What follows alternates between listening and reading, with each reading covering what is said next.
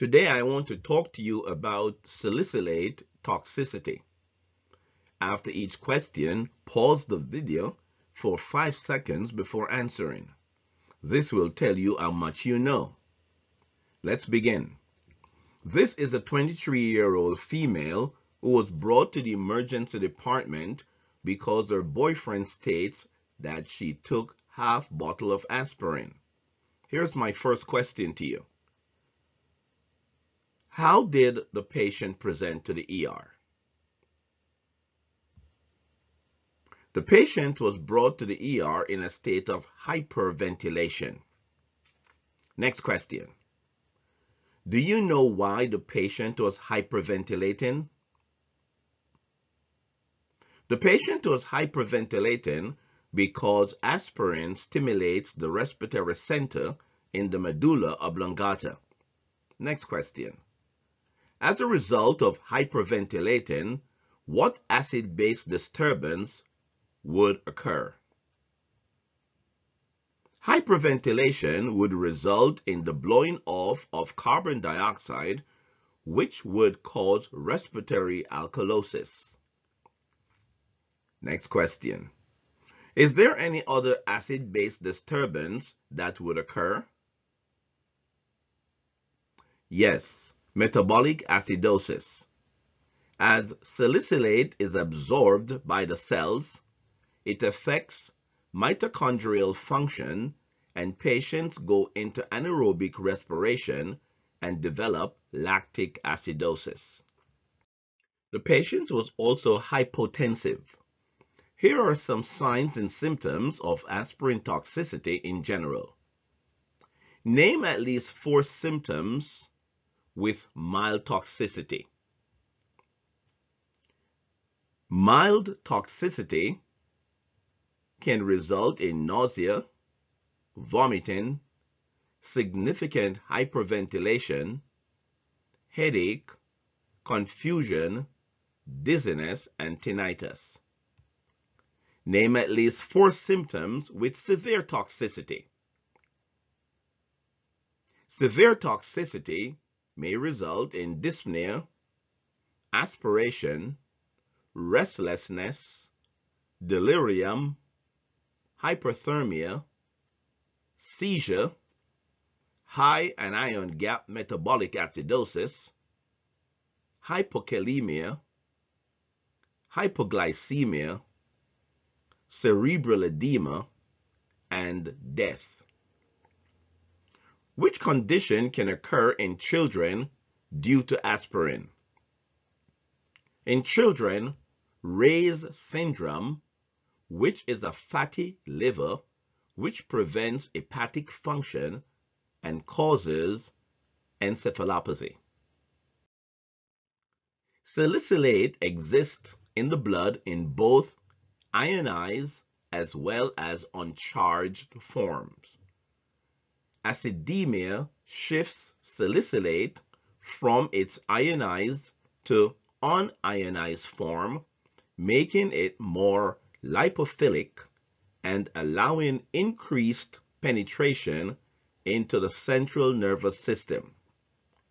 Volume status and electrolyte monitoring are paramount as brain glucose utilization increases in the setting of aspirin toxicity. There is also a shift of fluid from the vasculature, which may result in hypotension, cerebral edema, and pulmonary edema. Let's talk about aspirin toxicity treatment. What type of urine do you want this patient to have? Alkalization of the urine with bicarbonate using 3 amps of 50 milliequivalent in 1 liter of D5W is the treatment of choice. The kidneys cannot excrete aspirin unless the urine is alkaline. If the urine is acidic, aspirin will not be excreted. In addition to activated charcoal, what else could be used for the bowel? activated charcoal and or bowel irrigation are recommended in both acute and chronic ingestion because of extended release preparations available on the market. Here's the next question. Why should activated charcoal and bowel irrigation be used with caution in an altered patient? This has to be used with caution in patients who are altered to prevent aspiration pneumonia. Maintaining an alkaline pH is important to avoid central nervous system toxicity. This can be achieved by increasing the minute ventilation to avoid carbon dioxide retention. Next question. What other treatment option is there for aspirin toxicity? Hemodialysis is an efficient treatment of aspirin toxicity. Indications for hemodialysis are as follows. Number 1. Aspirin levels in acute ingestion of 100 mg per dl with or without symptoms. Number 2. Aspirin levels in chronic ingestion of 40 mg per dl with or without symptoms. Number 3. Any neurotoxicity such as tinnitus, coma, or seizure with any level in the serum. Number 4. Renal failure, as the drug needs to be excreted by the kidney. Number 5. Acute pulmonary edema. Number 6. Cardiovascular compromise, including volume overload. And lastly, hemodialysis does not only clear the drug from circulation, but also restores the internal acid-base and electrolyte balance. Here's another question for you. Where is salicylate derived from? It is derived from the willow tree bark. Next question. How does aspirin work? It is a cyclooxygenase or COX-1 inhibitor. It binds irreversibly to the enzyme.